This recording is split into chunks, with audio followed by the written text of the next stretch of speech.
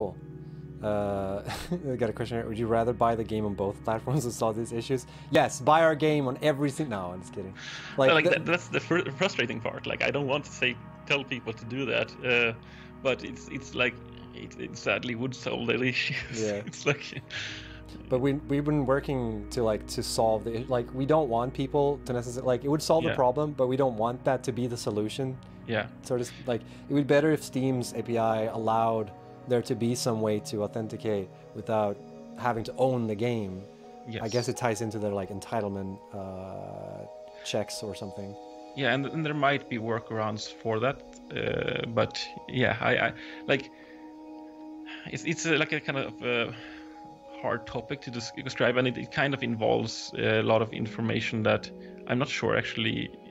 Yeah, it's best not to talk about. Maybe Yeah. like we don't know actually what's Valve would think about it.